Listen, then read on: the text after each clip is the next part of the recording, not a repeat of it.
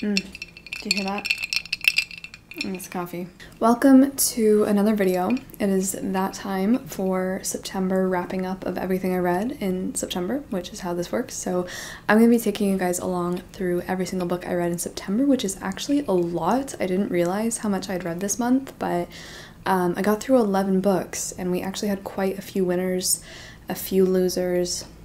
That's okay. But I'm actually really excited to speak about a couple of these because I found like a new favorite book of all time. I found some really funny books I just want to go on rants about. So I hope you're doing well.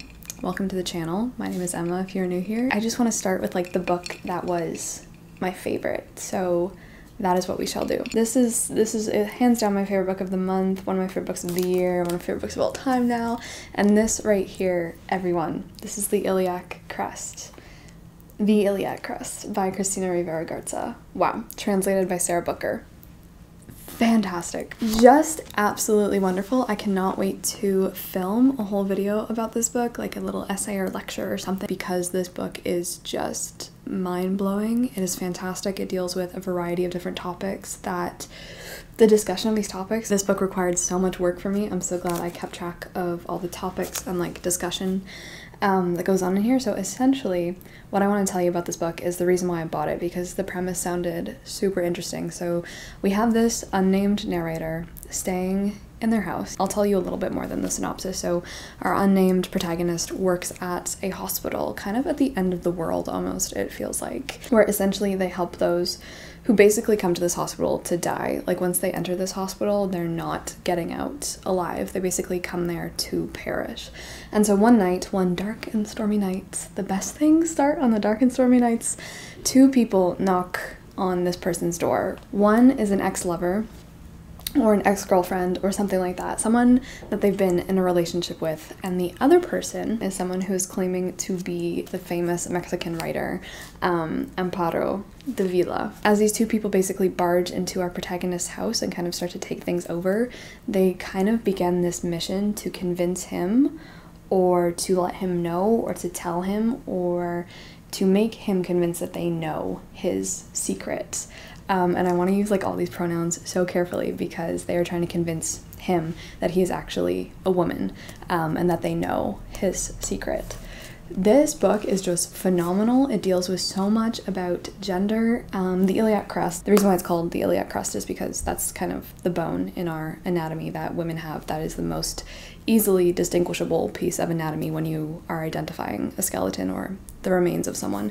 To identify their gender is the iliac crest. But more than that, this book is about specifically like language, how much language is gendered, the use of gendered language, how this using language that is already so affected by our perceptions of gender and how you use it to describe yourself, the others, the world, affects your own perceptions of yourself, the own performance of yourself. It was just fantastic. Couple this with this huge discussion of borders. In the preface, the author says that she's lived most of her life along the US-Mexican border, and in this age of like hugely vast occurring numbers of femicides that occur specifically along this border of US and Mexico, a lot of that was worked into this book as well. So you can imagine there's already so many borders between our protagonist working at this hospital where there is so little distinguishing these people who are still alive sleeping in these sick beds from the death that they will super soon sink into, and how he doesn't really care for them anymore, right? Like it's this really deep, disturbing scene of this hospital where the caretakers and the nurses and the doctors really abuse their patients because they know they're just there to die. But this novel also discusses so many more boundaries than that. It is also a huge call to revitalize, rejuvenate, and essentially bring back Davila's writing, who is a Mexican writer who has pretty much been wiped from existence, because a lot of this book as well deals with disappearance and the disappeared. And obviously Davila, you know, she wasn't kidnapped, she never went missing. She's dead now, but her writing has essentially been disappeared. And if you disappear someone's writing, if you disappear their language and who they are and their way of looking at the world and their way of speaking the world, you essentially disappear them. And so this book is also a call via the character of Davila and a whole bunch of discussion about her writing to bring back and to essentially get rid of that disappearingness that keeps happening with a lot of these women writers in history. I thought it was fantastic for an excruciatingly short book. I wanted this book to go on for forever.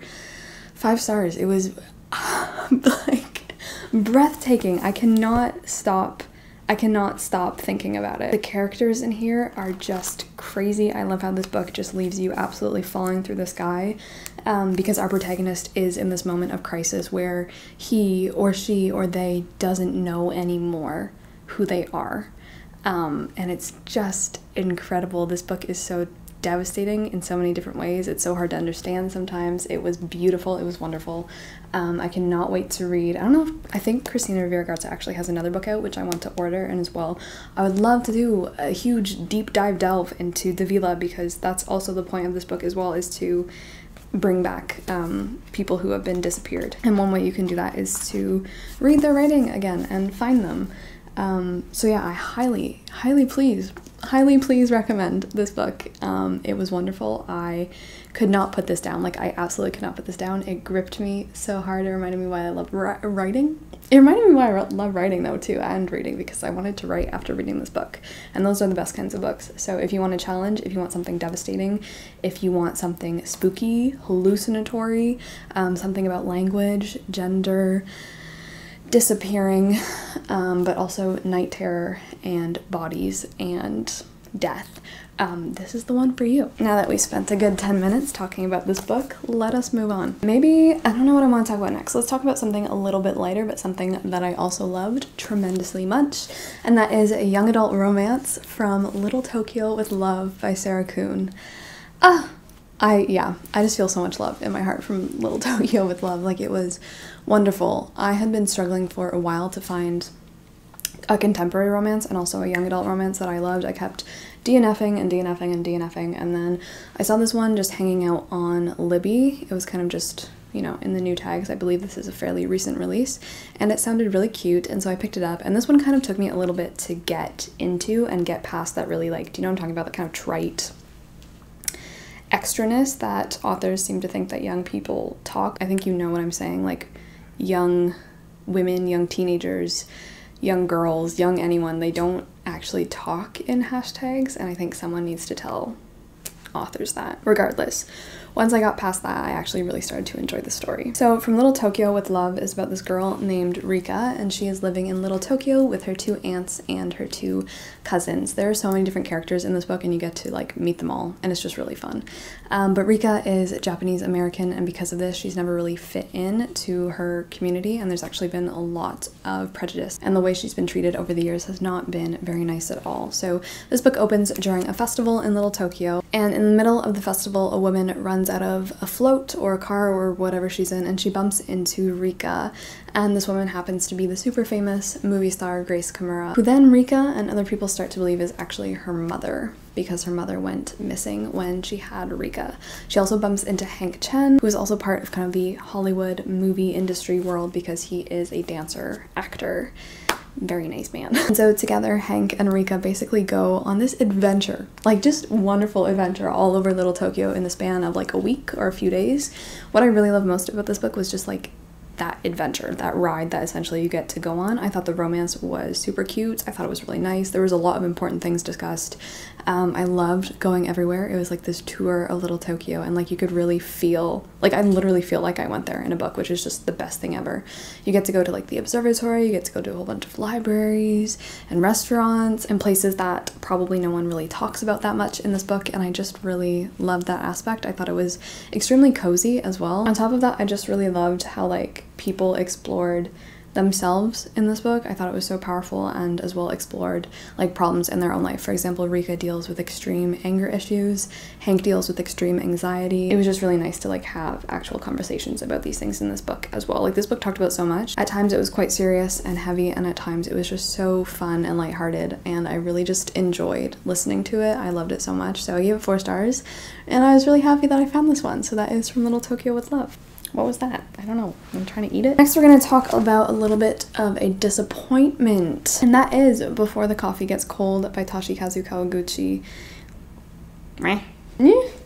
I picked this one up a couple summers ago. I ordered this because I just saw so many people talking about it, and it sounded great. It sounded fantastic. This is a book about a cafe where you can go back in time. In this cafe, it's a book about time travel and coffee. A book like that, a book about time travel and coffee, I expect to either give 1 star to or like 5 stars. little did I expect to give it like 3 stars and just have this be like pure mediocrity. I don't know, it really bothers me. Like, I don't want to read mediocre books. Why do I want to read mediocre books? There were a lot of problems with this. So first of all, okay, the good things, the premise was really cool. I did think some aspects of this were quite cozy. September I thought was the perfect time to read a book about a coffee shop. And I just really like coffee, so I am inherently biased. However, when you take those things away, like really what was this book? Not very much at all. Like very, very, very not very much. This book, I think, tried to force so much substance and emotion to the point where it ended up having 0 of those things. So we essentially follow, like, I think 4 or 5 different little stories that unravel in this cafe of people traveling back to the past for various sad reasons. I feel like he just tried to get the most sobbable sob stories to make you sob, but it just ended up coming off as really fake and actually quite annoying in some cases. One thing that really took the star rating down was the writing. I felt absolutely nothing towards it, and the way that this coffee shop was explained, because there are a number of explicit rules. Like, it was repeated and repeated and repeated to death. Because you would have a character like bemoan all of these rules, then you would have the waitress explain all of the rules, then you would have the character sit down and go through all the rules again and pinpoint all of the little things concerning these rules, like literally 4 or 5 times in almost each of the different stories. It was just weird. I don't think anyone's memory is that faulty. Like, I don't think there was any need to like really ram down these rules of the cafe a billion bajillion times.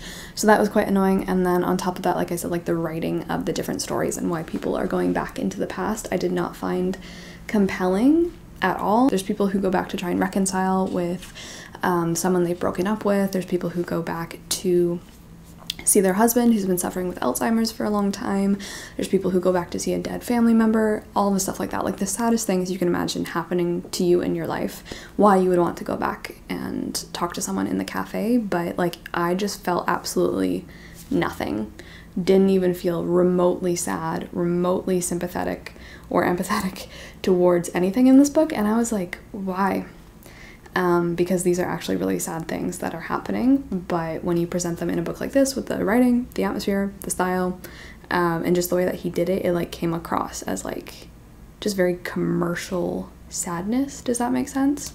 And sadness that has been commercialized is just inherently drained of any qualities that I want to connect with, because when you commercialize something, I think you lose that connection. Just my opinion. I've seen a lot of lukewarm reviews about this though, so I know a lot of people feel the same way. Really disappointed in this actually, and I gave it a generous 3 stars, but in the end I was actually just bored, so unfortunate. I will not be reading any more of the stories in here because I think there's like a sequel or something like that, but that is before the coffee gets cold.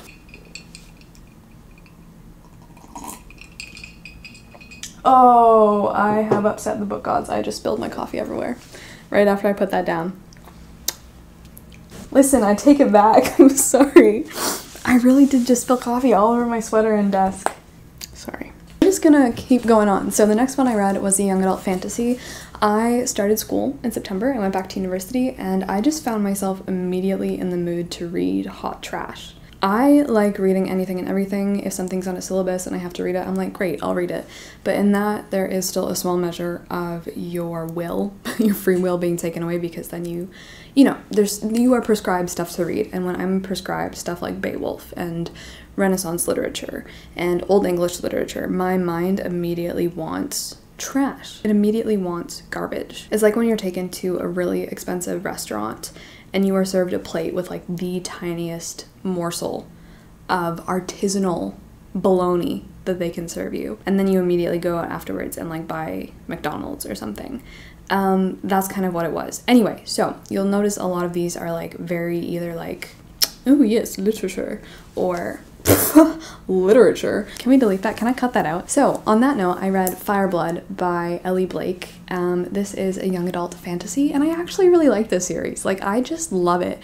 This is the 2nd book, and in this world there are Firebloods and there are Frostbloods. Yes, people who can work frost and work fire, and that's it. Some people are born with this ability, some people just don't get it at all. Sucks for them. There's also, of course, wars, because the Frostbloods and Firebloods are fighting. I love the first book. I gave it 4 stars. We're following Ruby, who is a fireblood, and she essentially gets taken captive by the evil Frost King, and she has to do this Hunger Games-esque battle in his court against different Frostbloods, and I just really liked it. I thought the characters were amazing. I really like Ellie Blake's writing, actually. Like, she takes every single young adult fantasy trope that's been overdone to the point of being deceased, dead, flat on the ground, and she somehow revives them and makes them cool, and I'm like, I love this. Even though I've read this 1,000 times, Ellie Blake makes it feel very comforting. I love her metaphors, I love her similes. Her similes. I love what she does with language, I love her characters, I really feel like I connect to them. Ruby can be a bit annoying at times, but I love the romance in here. The banter!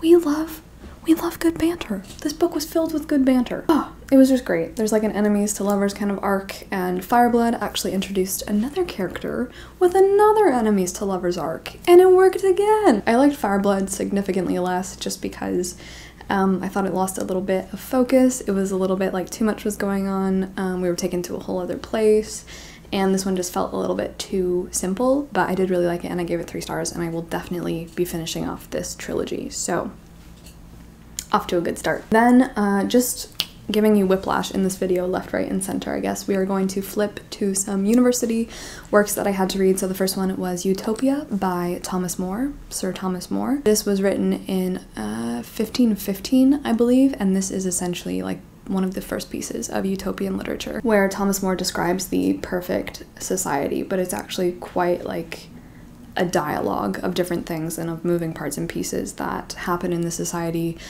before we get to the place called Utopia. The place where Thomas More is describing this perfect society is actually called Utopia. There's quite a bit before that that discusses a lot of philosophy in terms of how do you advise those in power? How do you do it in a way to actually affect change rather than just get yourself beheaded, get your head on a spike, which does happen to Sir Thomas More, so I guess he didn't learn his lesson. That was really interesting. I really did like that, and there's like a really cool discussion there about like philosophers and kings and their relationship. But then we go into Utopia proper, which is literally just one of the characters describing every single aspect of utopian society, from their government to their military to their moneyless economy, to the clothes they wear, what they eat. It is definitely a very communal, like, commonwealth, in that Utopia really does work for the common well-being of everyone. Everyone's kind of treated the same, given the same clothes to eat, they have to do the same things. It's quite communist in a lot of its values, which is cool, but there are a lot of problems at the heart of utopian society. That was interesting, like picking out those problems, discussing them. I really did not like reading this book. I think it's interesting to see what someone living under King Henry VIII in the 1500s thinks, like, you know, some ideas could be implemented into the court to have a better commonwealth in England, but reading it now, I'm like, well, that doesn't work, that's not gonna work, that's kind of rubbish, that's wrong, I would never do that, I would never want to live here, this isn't very utopian at all, actually. Which is cool thinking about, but just the actual physical experience of reading this book is a bit torturous. It's quite long, it's quite dry, it's honestly really boring, so I gave it 2 stars, and that is Utopia. Alright, swinging it back around, not to trash, this was not trash, this was just pure serotonin. That is Komi Can't Communicate, Volume 1 by Tomohito Oda. I love this. I've been waiting to read this for so long. I first heard about this on BookTube during the pandemic, and I bought it. And now I have it, and now I've read it, and I love it. Someone commented on one of my last videos, I think, that they are making Komi Can't Communicate into an anime series, which I am gonna watch the ever-loving poop out of. Essentially, this one is about Komi. She is a high school student, and everyone thinks she is so popular, so beautiful, so aloof. She's too cool for school, but in reality, she just has crippling social anxiety. She has super, super bad anxiety. But her goal is to make 100 friends. However, that's really hard for her because she can't even bring herself to physically speak to another human being. So when she finds herself alone in a classroom with a similar wallflower who's quite shy like her, but not to the point of her paralysis, his name is Tadano, and she writes on the chalkboard, "I want to make 100 friends." And then they start to communicate on the chalkboard. through text messages, through sticky notes. It is so wholesome, so sweet. Through Komi, like Tadano starts to break out of his own shell to make Komi friends himself, and in doing so he also makes friends. They become best friends, and it's just really, really sweet. So in volume 1 you follow her on her quest to, I think she makes like 2 or 3 friends in this one. I really liked it. I thought it was really funny, really sweet, really freaking wholesome, just pure wholesomeness. It captures perfectly the unparalleled anxiety of walking into Starbucks and like the pep talks you need to give yourself before you enter that domain. It was amazing. I loved it. I gave it 4 stars. Then I read another one, which was a little bit of a disappointment actually, and this is super weird to me because this is one that is like so beloved in everyone's hearts, and I really am sorry about this one because it is Pan's Labyrinth. They made a book out of this, written in turn by Guillermo del Toro and as well Cornelia Funk. I've always wanted to watch the movie. I've never seen the movie, so I thought I thought I would start with the book. I think this one was a bit not ruined for me, but definitely was a disappointment because I had like this idea that Pan's Labyrinth was a lot going to be kind of more of a fantasy than it was, and that we would be in the labyrinth for most of the story, which is totally not the case, at least not in the book. So in this one we follow a young girl named Ophelia, and she is going with her mother to live with her mother's new husband, who is this awful man working for the fascists in Spain at the time. Kind of like along the way of her being in this house, being so upset, being treated awfully, it's clear that the wolf, as they call him, doesn't really want her mother at all. He just wants a son out of her so he can have an heir. She finds herself being escorted into the labyrinth one night, which is this like, you know, mythical, fantastical place where the people there convince her that she is actually the long-lost princess of the kingdom. But actually most of this book is not really about that at all. It's about what's happening at the wolf's household. The rebel soldiers in the fields outside, the political climate. It's quite a violent book. A lot of it actually ended up being really repetitive to me because we just seem to be doing the same things, like trying to sneak out of the wolf's house and like thwart his plans, stab knives into his guards, and we didn't actually get a lot of the magicalness that I wanted. Like I have a feeling this works a lot better as a film. As a book, it really did not pull it off for me at all. I was actually quite let down, so I gave it 3 stars because I thought the premise was cool. I just thought as a novel perhaps this did not work as well as they wanted it to, but I will definitely have more thoughts to say when I actually watch the movie if I can find it anywhere. So if anyone has read this and they've watched the movie, please let me know how it compares, because I was just left feeling a little bit like the glitter didn't really get the glitter on me from like this cultural phenomenon that everyone loves. So that is Pan's Labyrinth. Alright, also for uni, I read Beowulf. This is a reread for me. I actually liked it better the second time around, which was amazing. I really actually liked it better this time. So Beowulf is an old English epic from the Anglo-Saxon period, and we follow the Viking hero Beowulf, who goes over to the Geats, or the Danes, and he is there to slay the monster Grendel, who is absolutely ravishing, eating, dismembering, gorging himself on, absolutely slaughtering. Why did I go on for so long? The men of Hrothgar's hall, and Hrothgar is like, you know, the other Viking dude. So Beowulf gets there, he's like, yo, I have a big sword, I'm gonna absolutely get rid of this monster for you, and he does. We also have Grendel's mother, who is another ghostly, beastly, spooky creature. Grendel and his mother and the other monsters kind of nearby, I guess, are descendants of Cain from the Bible, and it was just really cool. Like, really the parts with Beowulf alone I have no interest in, but thankfully what we mostly focused on in class are Grendel and Grendel's mom, who are so fascinating, so cool. And yeah, I did not read the translation by Michael Alexander. I read Seamus Heaney, which is a much better translation if you're wanting to pick up Beowulf, but really accessible, really wonderful. Seamus Heaney's alliteration is to simply die for, and like I said, I enjoyed it so much more this time. Like, I really loved thinking about it, and just, I love Grendel. I really love Grendel. I would love to read Grendel by John Gardner, so that is Beowulf, and I don't know if I'm going to write my essay on this because I have to pick like what work I'm going to choose, but if it's Beowulf, I guess we'll be talking about this a lot more in my study vlogs, but I don't know yet, so yeah, but that's good. I really, really recommend this. Then I picked up Infinite Country by Patricia Engel. This is definitely one of the more devastating books that I read this month. This is, I think, a 2021 release as well. I also saw this on Libby. I haven't heard too many people talk about this yet, but this is a really impressive work about Colombia and about family and about living as an undocumented person in the United States.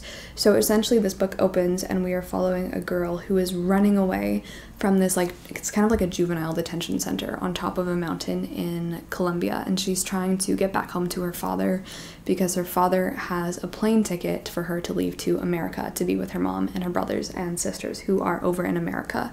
And so you kind of start already being a little bit fragmented and torn into, and like trying to get somewhere in a certain amount of time. But you also know that you're going to be leaving someone you love behind kind of on the other side. And that's really what this book is about. This book goes back and forth from Colombia to the US. It's also a family saga. It follows a bunch of generations of this family. We go from Bogota to, I don't know where they're staying, Chicago? Somewhere in the US, and we see how our protagonist family like got to where it is today. So a lot of this story actually focuses on her mother and father who were from Bogota, and then they got a visa to go to the US. However, once they were there and, you know, they were trying to build a life for themselves, send back money to their family still living in Colombia, but then you see how easy it was for them to kind of get sucked into America, how hard it was for them to leave even after their visa expired. And so what they decide to do is stay in America, living undocumented. And so just like the idea of the infinite country, something that you can never leave behind, even if you actually go over the boundary line or if you leave the border of that country, it is still on you. It is still you. It goes on forever. It goes past the boundary where it said it ended and where it said it finished. And to see the consequences of that is just devastating, especially when, like, going from Colombia to the US, a lot of those people in the US look on that idea of the infinite country as this negative thing because they don't want them there. They want to send them back. And that is ultimately what ends up happening, is that you have this like transferal over and over and over again of people crossing over, getting sent back, escaping back over, having to go back. You have someone who dies in Colombia and their remains are sent to the US to be with their family. It's just this like everlasting exchange between one country to the other, and it was so horrifying to see like that effect on families and on people who just are trying to live their lives and get by. And it was really, really well done. It was such an impressive work of literary fiction because like it wasn't a work where like it just wanted to like shove the theory and the literariness like down your throat. It was very much a really easily followed story that focused like 95% of the time on the actual people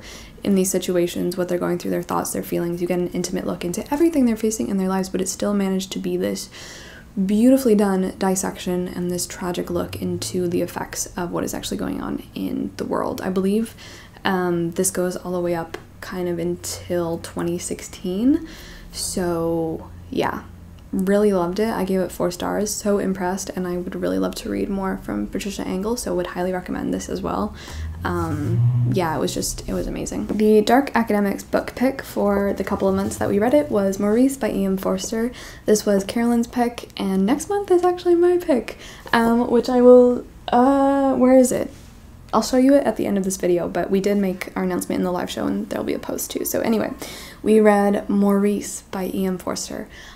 This was my first Forster. I really liked it, not as much as I was expecting to actually. So Maurice follows a young man. This was published after E.M. Forster's death in 1970. Didn't want to publish it during his lifetime since it is about stuff that he himself is going through, has gone through, unfortunately. And so it is about Maurice, who goes to Cambridge University and discovers that he is homosexual, and what happens to him after he learns this by kind of falling in love with a classmate named Clive. From Cambridge, we basically follow him for a number of years. We follow his relationship with Clive, the devastating effects when all of a sudden Clive takes a trip to Greece. What I found about like Forster's writing style, it was really distinct. I feel like if I read any piece of writing, you could definitely pick him out from a bunch. It's quite, like, he has a unique kind of flavor to him, I think. I don't know if I completely love it, but I like that he has a unique flavor. It's very like simple, blunt writing, and I found a lot of the context sometimes to be hard to distinguish, especially because it's like from this very specific Cambridge, Edwardian,